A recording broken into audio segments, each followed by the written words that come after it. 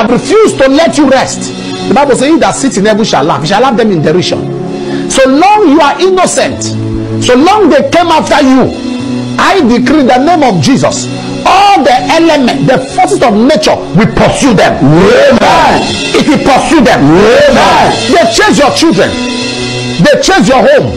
I decree, what they wish for you will happen to them. Amen. Those that have said over their dead bodies, will you prosper? That thing is a prayer. They pray the prayer. May God answer that prayer. Amen. In the name of Jesus. Amen. Your children you labor for, someone else has taken them as a project that they will not rise, they will not excel.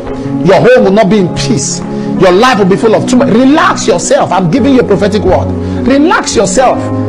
Just hold on to this Almighty God.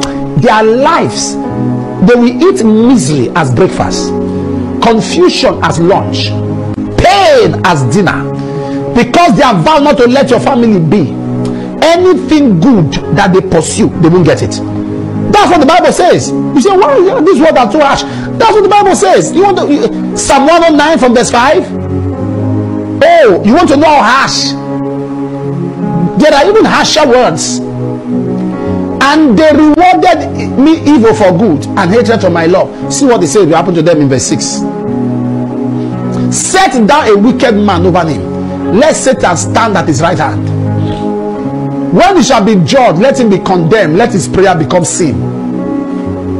What's worse than that? Let his days be few. Let another take his office. What is worse than that? Let his children be fatherless, his wife a widow. These are prayers you pray for those who you have supported and they turned against you, or those who just came after you for no reason. He said, let his children be continually vagabonds and beg. Let them be seek their bread also out of their desolate places. Let the extortioner catch all that he had, and let strangers spoil his labor. Let there be none to extend mercy unto him, neither let there be any to favor his fatherless children. Let his posterity be cut off, and in the generation following, let their name be blotted out. Let the iniquity of his fathers be remembered with the Lord, and let not the sin of his mother be blotted out. Let them be before the Lord continually, that he may cut off the memory of them from there. Can you imagine that? From 5 to 15. Anytime you pray, that's the portion of those that come after God's people.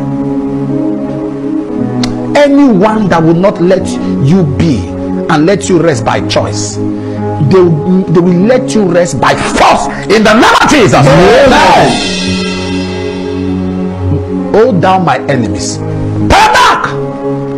If you are watching by television, call somebody and tell them it's time to pray.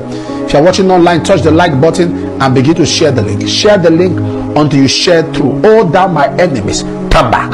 Write that down on your page. Write it now. Go to the comment section and write it. Write it as a prophetic declaration for your life. Oh, thou my enemies, turn back. By force, they have no choice. Oh, thou my enemies, turn back. Write it on your platform or everywhere. Write it. Oh, thou my enemies, turn back. Oh, thou my enemies, turn back.